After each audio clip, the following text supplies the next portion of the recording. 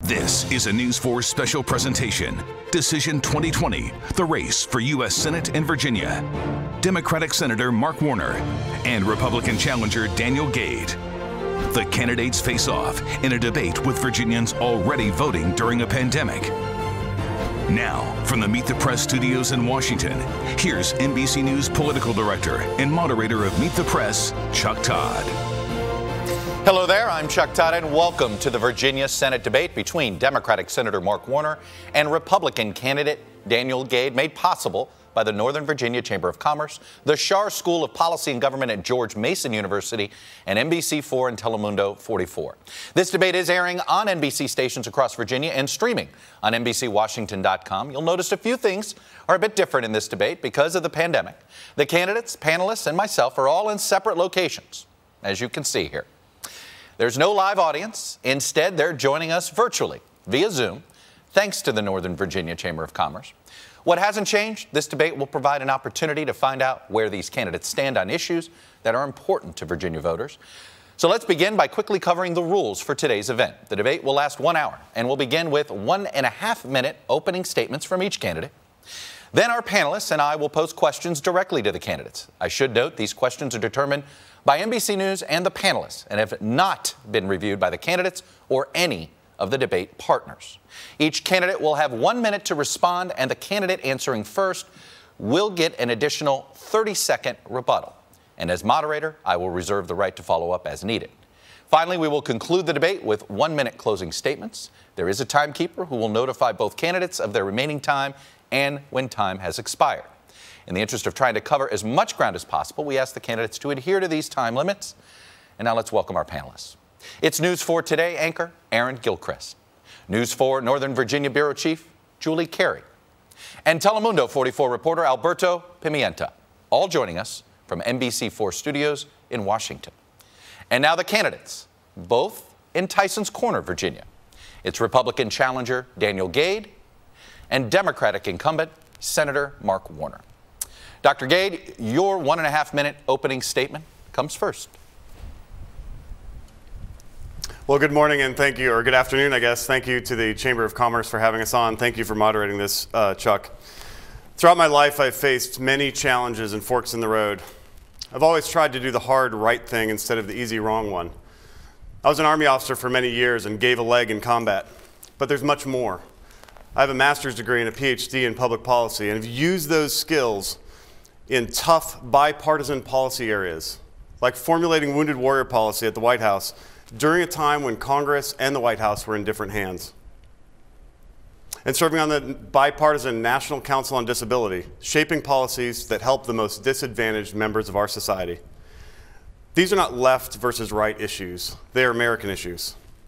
And as I've campaigned around the Commonwealth for the past 15 months, I've consistently heard that the same old stale ideas aren't working for Virginians. Because we face tough challenges right now, and it will take a true commitment to working across the aisle with people of the other side to solve them. Recovering the economy and fixing our health care after COVID shouldn't be a partisan idea. We all breathe the same air and drink the same water. And the veteran suicide crisis has gotten worse, not better, under the same old people with the same old ideas. And the contrast between me and Mark couldn't be more clear. I'm a career servant with a mortgage and the everyday worries of middle-class life.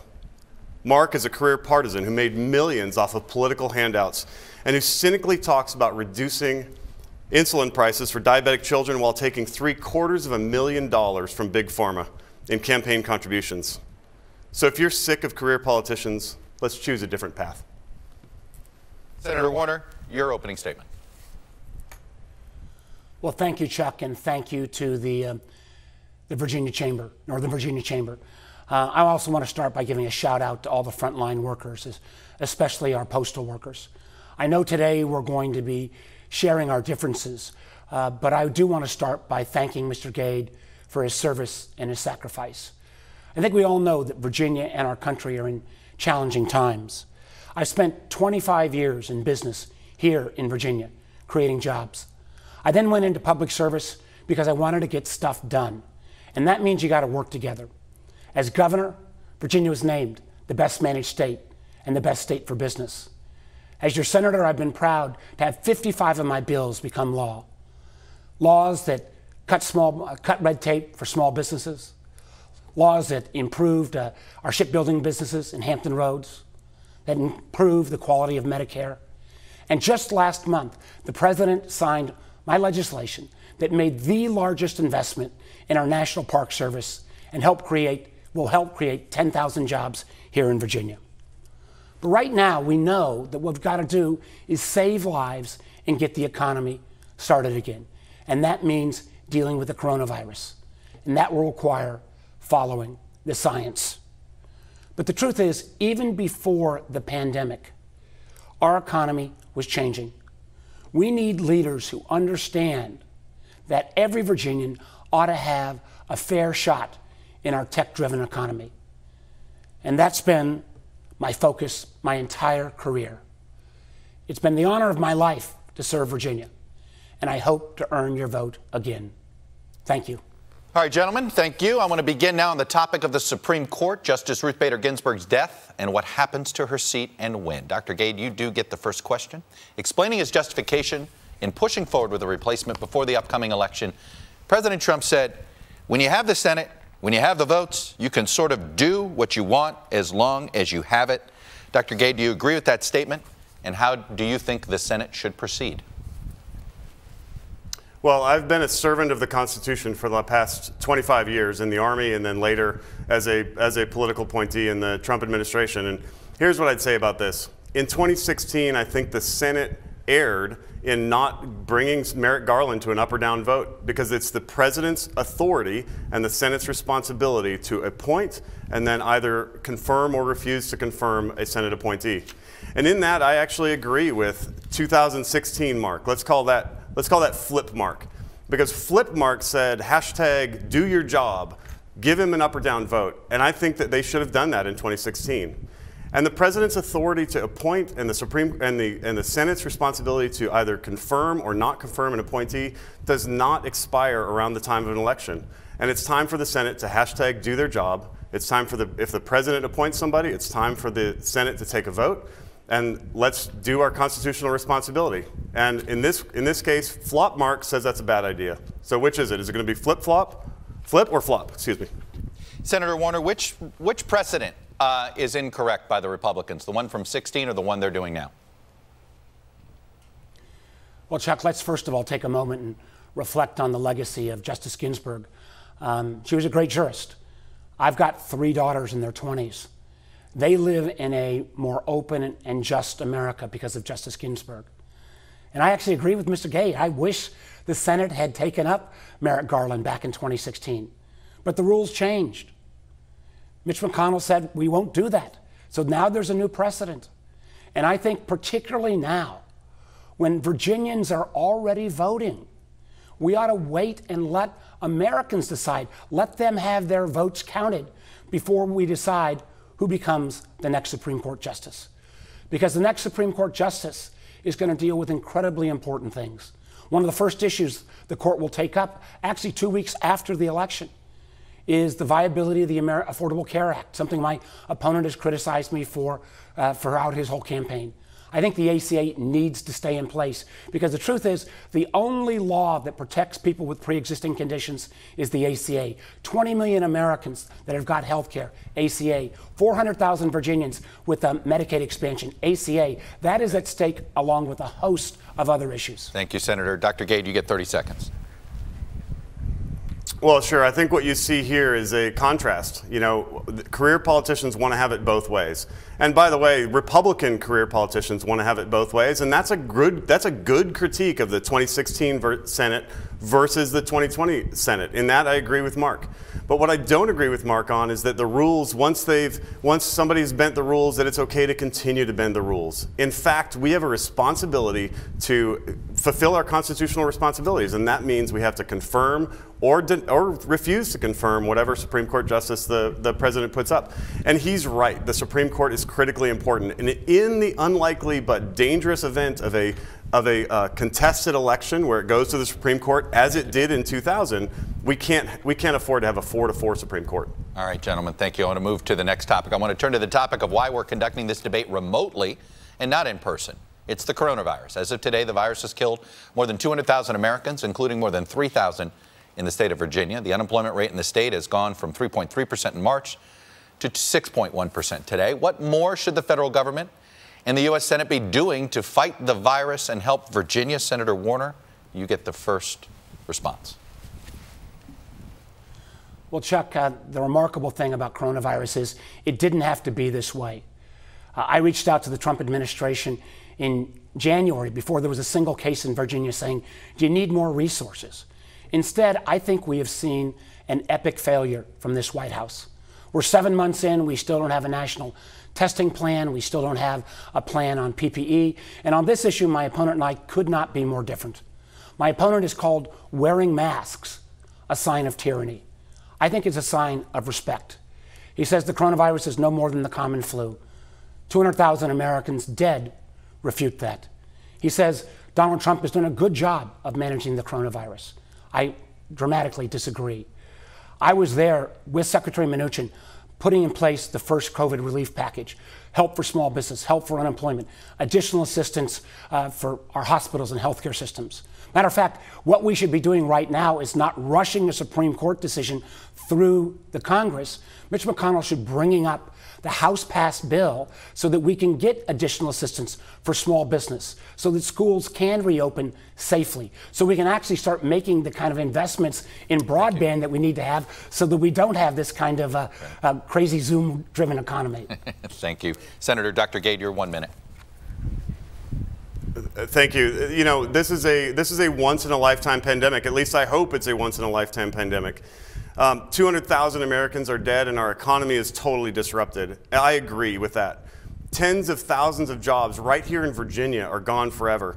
And as a matter of fact, you know, my opponent says I don't wear a mask. As a matter of fact, he sent out a mailer saying I don't wear a mask and that I call it tyranny.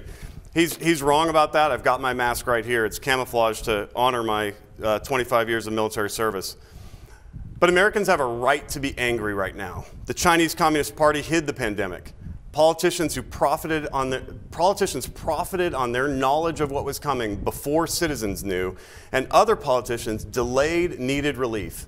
In that, I'm pointing directly at you, Senator Warner, because you voted against $105 billion to reopen schools, $258 billion for a second round of protection through the Paycheck Protection Plan, and $31 billion for a COVID vaccine, and $16 billion for testing. So you can't have it both ways. You can't say this is important and then vote against the needs of Virginia's citizens. Senator Warner, 30 seconds. Well, I'm very proud of the record. I worked with Republicans back on the March COVID relief package. Most significant investment, actually in our history of our country, $2.7 trillion. You're right, I didn't vote for a recent plan that would have allowed our cities and counties to go bankrupt. I don't think it makes any sense to go ahead and fire teachers, cops, and firefighters in the middle of a debate. I think we actually got to go between where the Democrats are and the Trump administration. We should get a deal. We need relief. And again, one of the areas where my opponent and I dramatically disagree, and he did say wearing masks is tyranny, he says Donald Trump has done a great job of managing coronavirus. You talk about somebody who misled us, it was Donald Trump when he did not tell the American public the truth about the virus. Very quickly to both of you. First to you, Senator Warner, what grade would you give the president and his handling of the virus? Just very quickly. I would give the president a failing grade because we need additional relief and we need to follow the science. Dr. Gade, what would you give the president? What grade? You know, I'd give our country overall about a B- or a C+. I think that's a good grade, or that's about the right, accurate grade. Okay. Aaron Gilchrist has the next question. Aaron?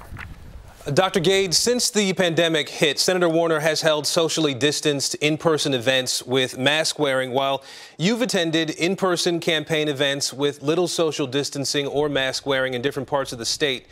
Why do you consider your approach a safe way to gather and campaign?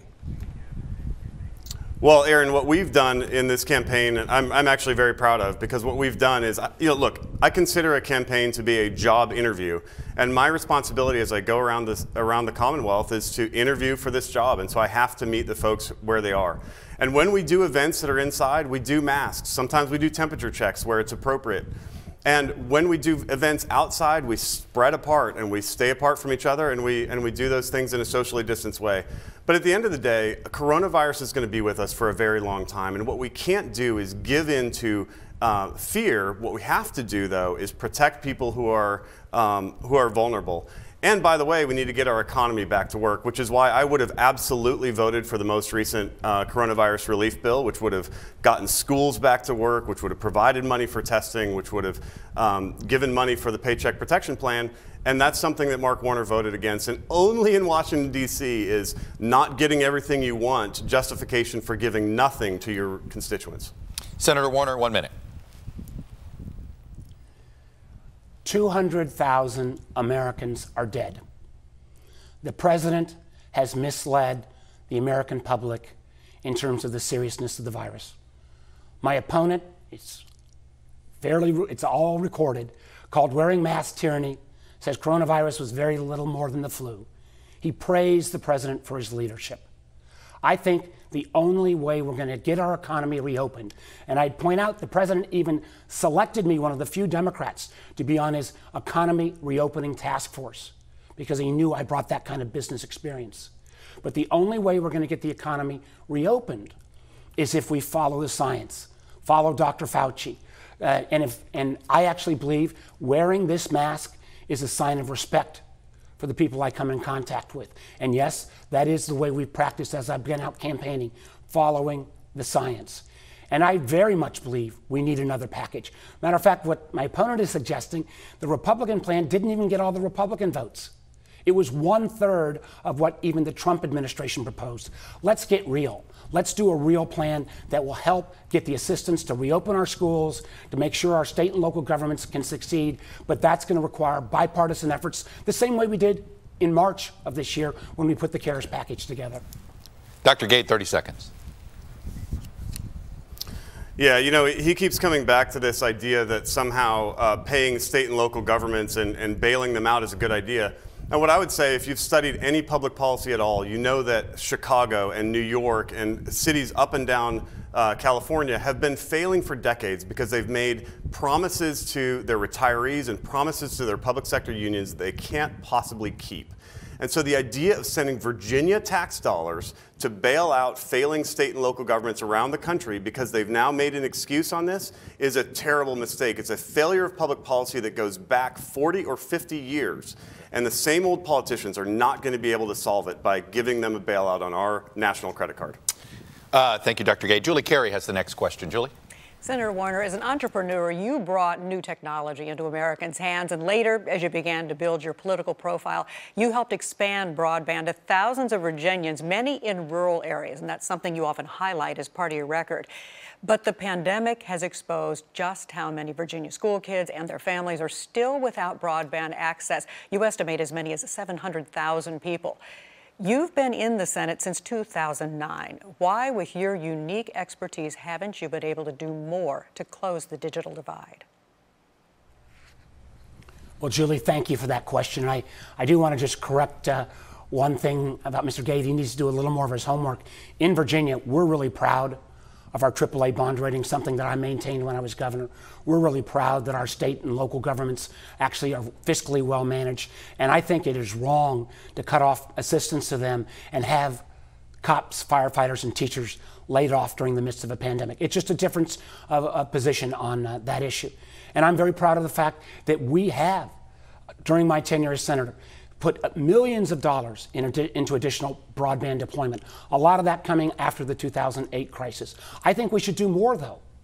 I think we need to go ahead and provide ubiquitous, high-speed broadband across the whole country, make the same commitment that Franklin Roosevelt made in the 1930s with rural electrification. We can do that now. I think there are things that we should be doing during the pandemic where we actually allow existing internet service providers to turn up the power so there's additional relief provided. And honestly, I think we ought to go ahead and be bold and say to our social media companies, the Facebooks, Googles, and yes, Amazon, maybe you ought to be chipping in for those underserved Americans. Broadband in 2020 is an economic necessity, not a nice to have. Thank you, Senator. Dr. Gade, 1 minute. Well, Chuck, you guys might have to check Senator Warner's earpiece because I clearly said I didn't say anything about Virginia. I said something about Chicago and New York and California. So you might want to check his earpiece. Here's the thing. The question was about 5G. The question is, or sorry, about broadband. The question is really about access. And the federal government does have a role here. I would say not similar to the rural electrification of the 1930s, but instead to the highway system that was built during the Eisenhower administration, the interstate highway system. Very similar problem, very similar solution. We need to build information superhighways. But laying cable is not always and not even the only solution. As a matter of fact, there are a couple other ways that we can accomplish the same goal of getting internet access to folks who need it. Things like using abandoned white space that was gotten away from when TV went to digital. Things like using low Earth orbit satellites to beam down wireless access. That's been something that's been very positive. The tests are very encouraging, and SpaceX thinks they can do that by next year. And then finally, we need to get our hands around 5G, and this is an area in which the Chinese are leaps and bounds ahead of us, and half measures aren't going to do it from the United States Congress. Thank you, Dr. Gade. 30 seconds, Senator Warner. Well, I wish again my opponent would do his homework a little more. I've actually been working with Microsoft in Southside Virginia to do white space experimentation on that last mile problem. I've been a huge supporter of commercial satellite for years to make sure, again, we have an alternative for delivery. And over the last 2.5 years, I've led the bipartisan effort in the Senate to come up with plans to counter China. My opponent's right. 5G, China has finally taken the lead. I'm leading from the Intelligence Committee on how we counter that in 5G and frankly even into the next generation of wireless called O-RAN, bipartisan legislation that has already been put into the Defense Authorization Bill that would make national commitments there. Thank you, Senator. Alberto Pimiento has our next question. Alberto. Dr. Gade, data from the Virginia Department of Health shows that Latinos represent more than 30% of coronavirus cases in the state when they only account for 10% of the population, about 10% of the population, rather. The percentage is even higher in places like Fairfax County. What do you think is necessary to stop the spread of this virus in the Latino community, and what kind of commitment you would make today in order to help the Hispanic population be safe from COVID-19? Yeah, you're exactly right. It's a huge problem, not just in the Latino community, but also in the Black community around the Commonwealth and around the country. There are a couple of underlying things that have been problems since before COVID, and that is that there are health disparities across the country in minority communities. And we need to do everything we can to help folks get the health care they need, including preventative care, so that their overall quality of health comes up, so that when there's a pandemic like what we're experiencing right now, there's room to that they can thrive through it. And again, I just want to point back to the fact that my opponent says he wanted a whole loaf, and so he wanted a whole loaf, and so he wasn't willing to take the half a loaf that he says the Republicans offered him. But by the way, that half a loaf would have offered over $30 billion for a vaccine and $16 billion for testing. And those are things that benefit not just the minority communities, but the rest of the country at large. And we should have passed that bill. Thank you, Dr. Gade. Senator Warner, 1 minute. Alberto, you're right. That COVID has exposed long existing healthcare disparities with the Latino community, with the African American community, and we need to do more. One of the things, part of this is healthcare related, part of this is also economic related. I was very supportive of the PPP small business program, but we didn't do enough in terms of access to capital for minority-owned businesses. I've got a bill that actually, working with the Trump administration, Secretary Mnuchin, will make record investments in community development financial institutions so that we can have that kind of lending to Black-owned, Latino-owned, women-owned businesses who fell behind. On healthcare, what we need to do, what we need to start with at least, is protecting the ACA. ACA is not perfect, but 20 million Americans got healthcare coverage. It protects 3.5 million Virginians, including my daughter, with pre-existing conditions. 400,000 Virginians got health care coverage because of Medicaid expansion. My opponent has criticized me constantly for supporting the ACA. He said I was the deciding vote. And if he rushes through a Trump appointee, the ACA will be dismantled by the Supreme Court, in that case, the second week of November. Thank you, Senator. Dr. Gade, 30 seconds. Well, you're right. I have criticized you as being the deciding vote because there were 60 votes that got it from cloture to the floor, and that means that everybody who voted for it is the deciding vote. That's what I meant when I said it, and I'll say it again. Here's the fact. We absolutely, there are parts of the ACA that are fine. You know, the ACA has been law for 10 years, and the people who say we should repeal it root and branch are not thinking in terms of what is reality.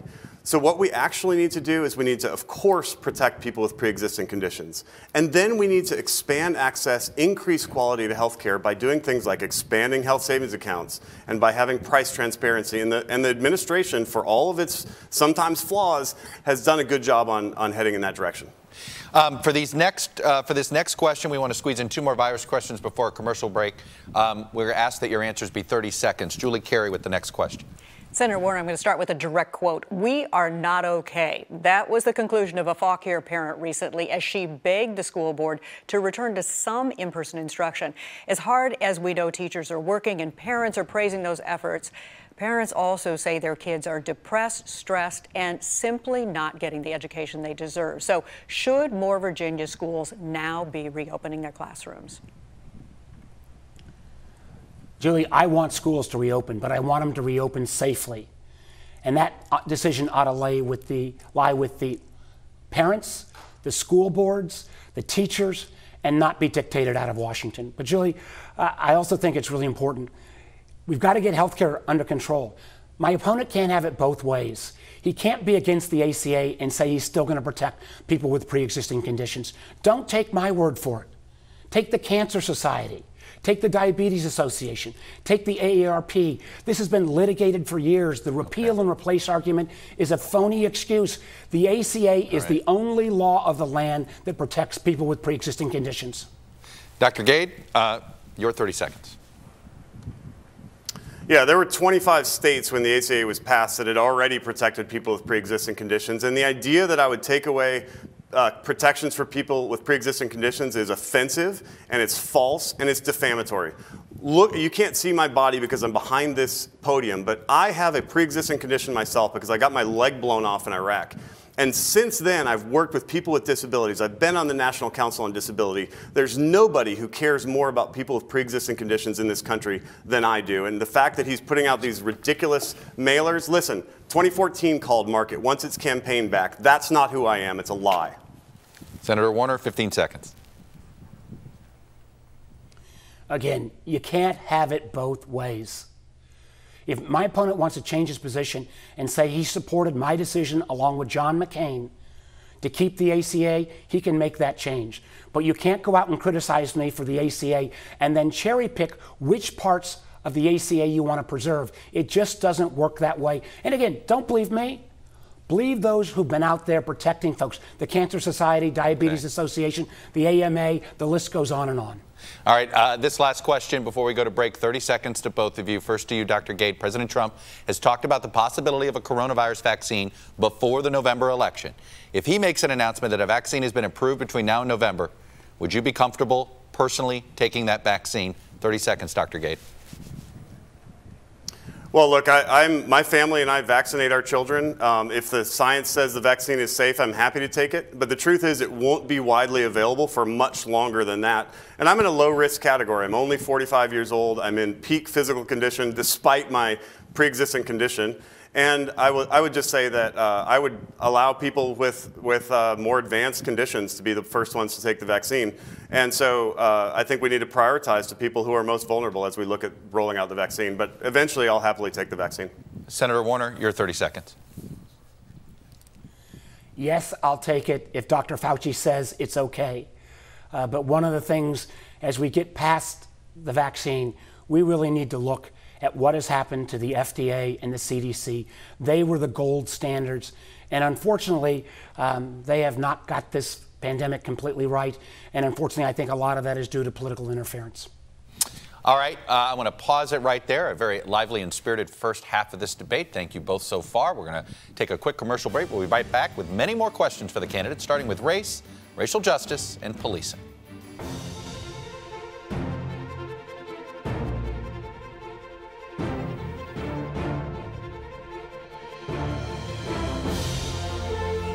And we are back with the two candidates for the United States Senator for Virginia. I now want to turn to the other issue that has dominated national and state headlines over the past several months.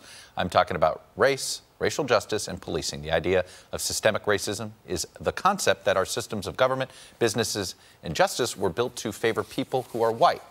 Do you believe that systemic racism exists? And if so, Senator Warner, what should the government do about it? Senator Warner, you get the first 1-minute answer. I think the history of race in our country has been challenging since over 400 years ago, the first enslaved people were landed at Port Comfort right here in Virginia.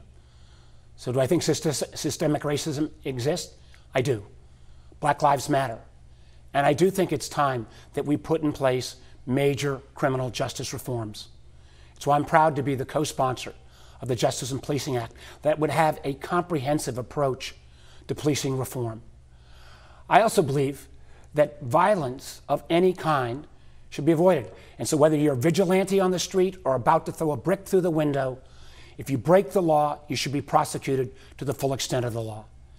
I believe as well that we should not be defunding the police. Matter of fact, if we're going to give our police forces the tools they need, they will need additional training. I don't believe it's appropriate at times to send a law enforcement officer without the appropriate training into a mental health circumstance. There are lessons we can learn from countries around the world that don't have the level of police violence that we do in America. Thank you, Senator. Dr. Gade, do you believe systemic racism exists? And if so, what should the government do something about it? There are absolutely still pockets of racism that exist in this country, Chuck. You're actually right about that. And we need to find those and we need to stomp them out. And getting people updating their attitudes is the right way.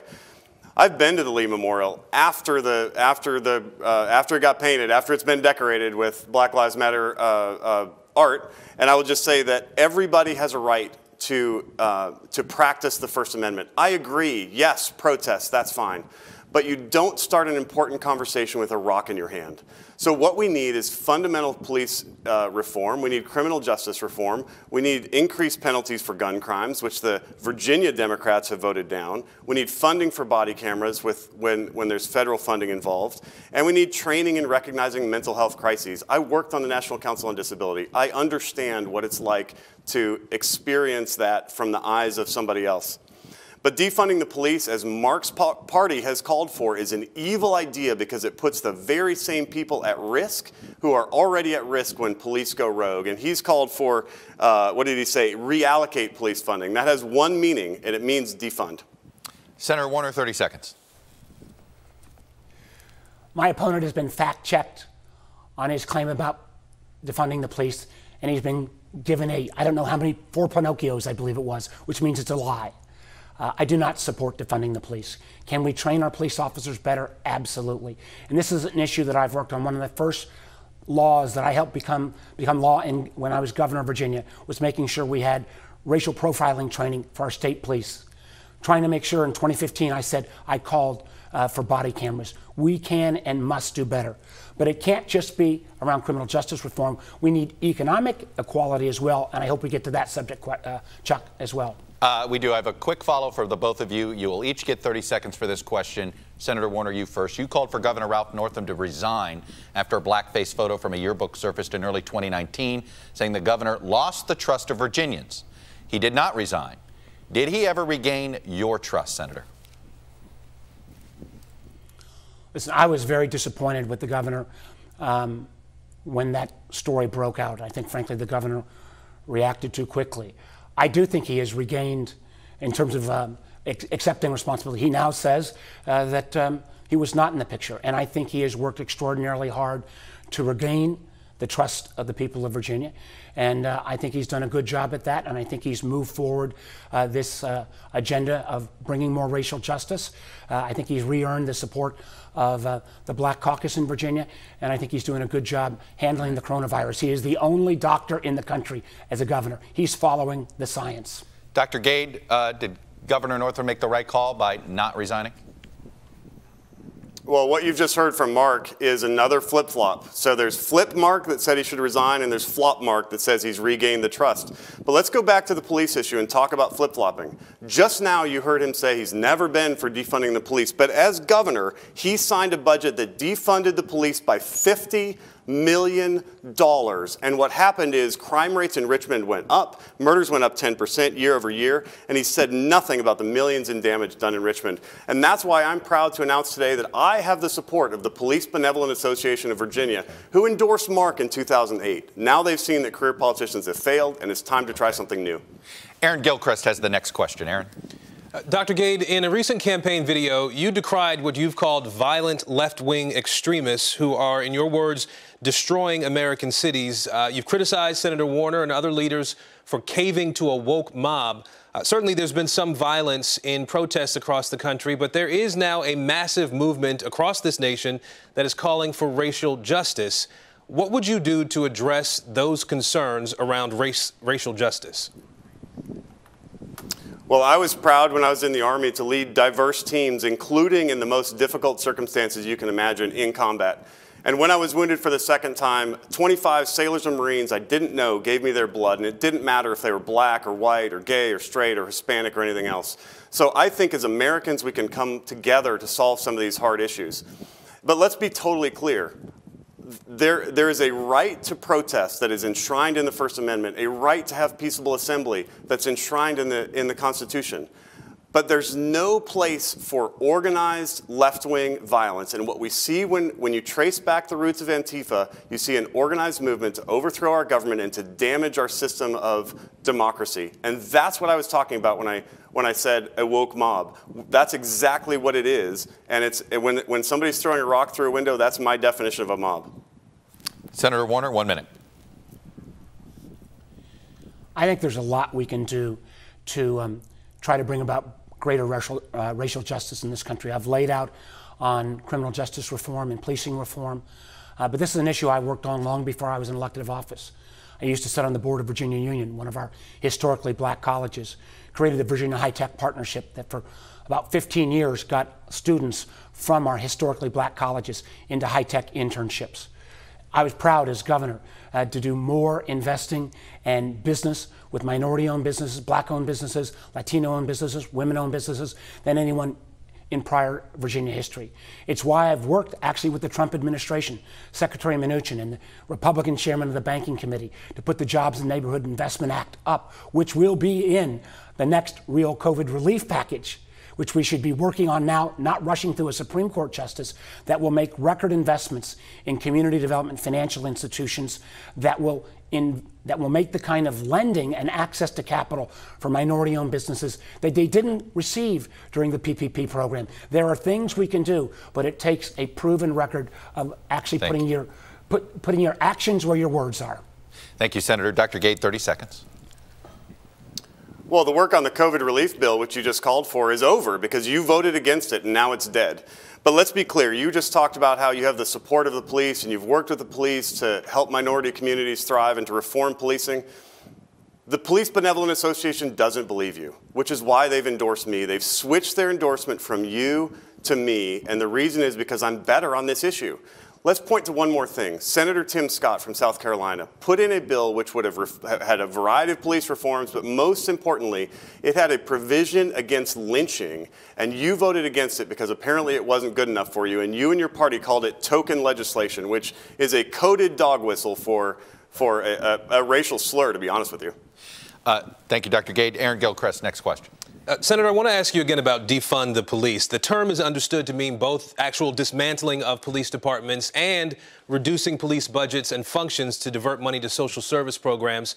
You've said it here today that you would not support defunding police. Rather, you favor criminal justice reforms and the like.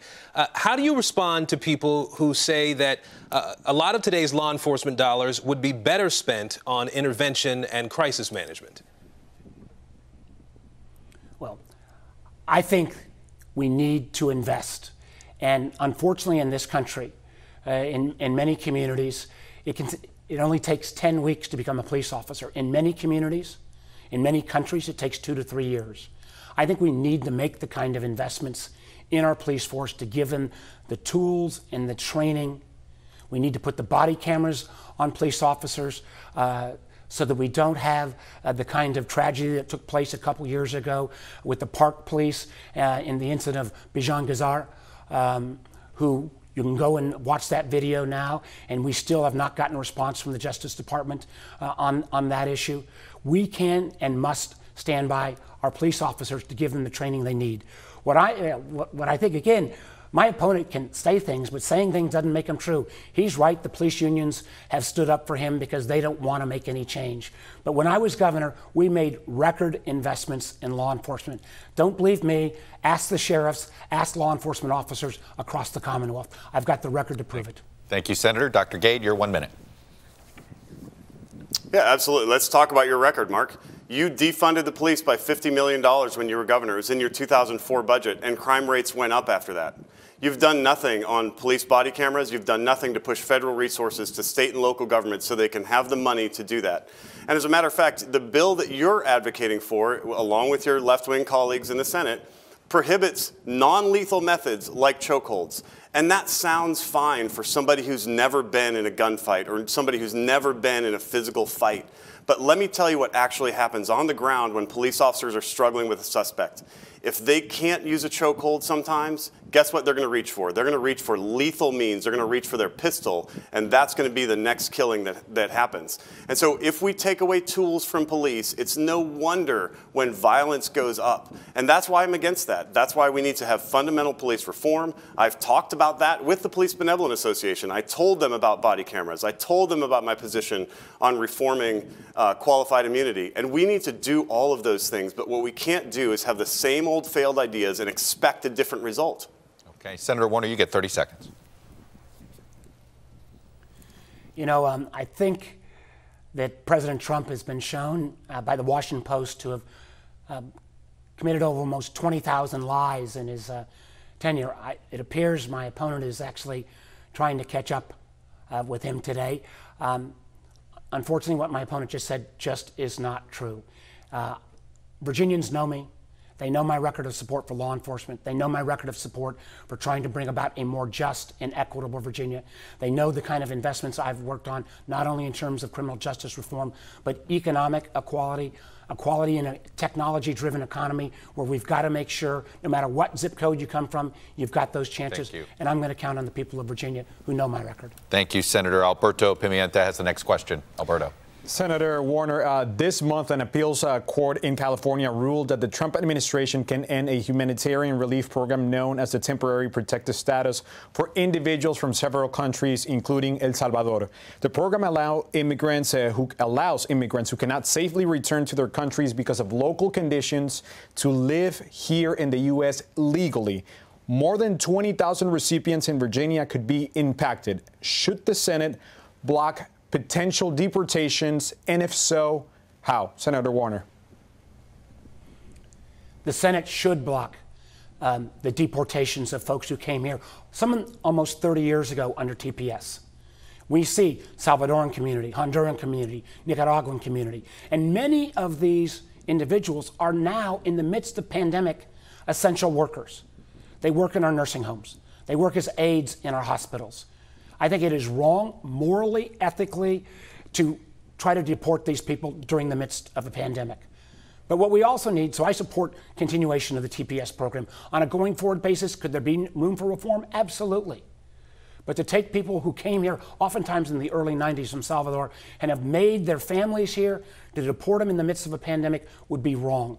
But we also need broad-based immigration reform. And I was proud to work with John McCain and others back and got 69 votes on a comprehensive immigration reform. It wasn't perfect, but boy, to get 69 senators to agree on something that comprehensive, the problem was the then Republican-controlled House never took it up. I believe with the new administration, we can take on immigration reform and give people the confidence they need to continue to participate in our country. Dr. Gade, 1 minute. Would you block those deportations? Yes, I believe so. I haven't seen the actual legislation or the bill, but I believe I would. And here's why. Because America is a generous country, and we've always welcomed people who are suffering. That allows me to switch over to immigration. Here's what I'd say about immigration. Our immigration policy should serve America. And of course, we need to secure our border. And you know, the president says build the wall. That's shorthand for secure the border. Of course, we need to welcome low-skilled workers who do very important work, provided that we know who they are, where they pay taxes, and they go back when they're done. We're happy to have those folks. But an area where I break with my party is on H-1B visas. We need to have H-1B visa workers, especially in Northern Virginia, especially in the technology sector. And the administration has curtailed H-1B visas, and I think that's a mistake, and it's an area in which I disagree with my party. But you know what you see here is you see career politicians constantly trying to use immigration as a cudgel for the next election instead of solving it right now. And Republicans do it too, but I'm not gonna. You can always count on me to tell you the truth, and that's what I'm doing right now. Senator Warner, 30 seconds. I'm glad to hear Mr. Gade finally break with his party, at least on one item. But the truth is, it has been this Trump administration, whether it's banning people from Muslim countries, whether it's being as anti-immigrant as any president in our history of our country. And I disagree with him. I think we ought to secure our borders, but I think there's smarter ways than a wall. There's ways to use drones and technology, not a 4th century technology. And I do, and again, Mr. Gade should do his homework. I've worked with the Northern Virginia Chamber, the high-tech community here, to support additional H-1B visas.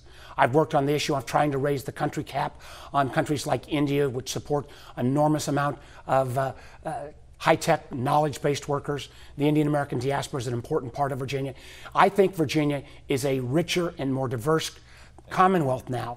And that investment of immigrants, over a third of the tech jobs and tech businesses in Northern Virginia are founded by immigrants. We need to welcome that. Thank you, Senator. You blew through our stop sign. It's not enough, Mark. It's not enough, Mark. You haven't gotten it done. All right, guys. We're moving to a new topic here. Julie Carey with the next question. Dr. Gade, as you well know, for the first time this November, Virginia voters will be able to cast mail-in ballots early without an absentee excuse, and those who choose can return them through drop boxes. It's estimated at least 60% of Virginians will cast their votes via mail this election. How confident are you in the security of Virginia's vote? Well, I've got some concerns, but let me start with a little story that I think is really, really awesome. When I was in Iraq in November of 2004, I and all of my soldiers cast our absentee ballots around the country in the 2004 presidential and, of course, state and local elections. And I was proud to cast an absentee ballot. And throughout my 25 years of military service, I cast an absentee ballot many, many times. The post office can handle the absentee ballots. They can keep the chain of custody intact. But what we've seen in Virginia this year is terrifying for 3 reasons. Number one, the idea of unintended drop boxes is one step away from somebody squirting some lighter fluid and throwing in a road flare, and then those ballots are gone forever. 2, the fact that they've gotten away from the ability to have a signature associated with an actual person and an ID means that anybody can vote with your name, and then when you go in, your name is already taken and you'll have to cast a provisional ballot. And 3, they've recently put something in place where they think that ballots can come in until Friday after Election Day that will still affect the Tuesday, November 3rd election. And all 3 of those undermine the security of our elections, which is one of the most critical things that Americans can do. Thank you, Dr. Gade. Senator Warner, 1 minute. This is, again, an area where I dramatically disagree with my opponent. He is taking the Donald Trump approach on voting. Let's try to restrict it as much as possible. I'm glad we've got early voting. I've already voted. And I trust the post office to get the job done only because of the postal workers. I think it's been outrageous, President Trump's political appointee, the Postmaster General, trying to interrupt mail service, and the data is out there, to slow down during the middle of the pandemic, not only ballots, but people who depend on during the pandemic on the mail to get their medicines and their bills paid. I think it was wrong. Thank goodness that Postmaster General got called out. We have to vote. We need to vote in record numbers, whether you're for me or for Mr. Gade. Get out and vote. But we've got to also make sure we do it early. I trust the absentee process. I think we need to open up voting. But we also have to guard, and this is something, as you know, I've been working on for the last 3.5 years, about foreign interference, election interference, disinformation, information, and misinformation, and I hope we get a question on that as well. Dr. Gade, 30 seconds.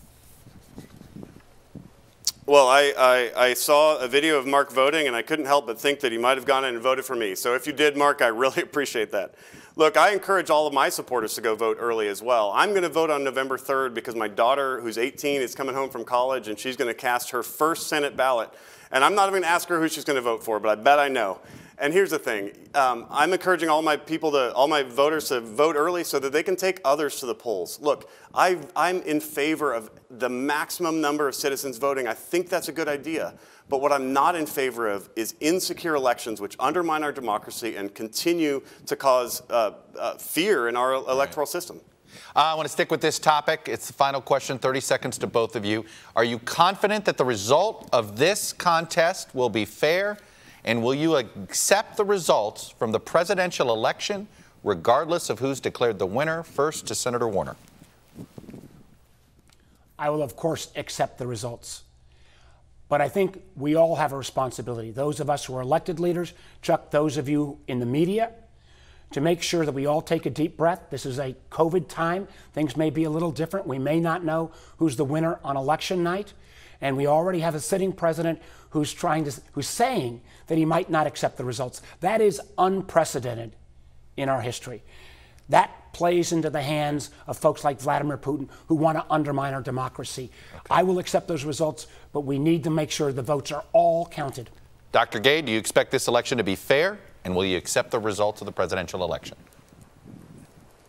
I absolutely will accept the results of the presidential election, no question about it. I'll accept the results of the Senate election, and I'll accept the results up and down the ballot. What we need to do, though, is we need to make sure that going forward our elections are secure, because election security is national security. And there are some people on left and right who've been talking about this for a long time, the fact that the Russians interfered in our 2016 election, not to try to get Donald Trump elected necessarily, but instead to try to undermine confidence in the electoral system. And that's a real problem. They have not undermined my confidence in America or in our electoral system.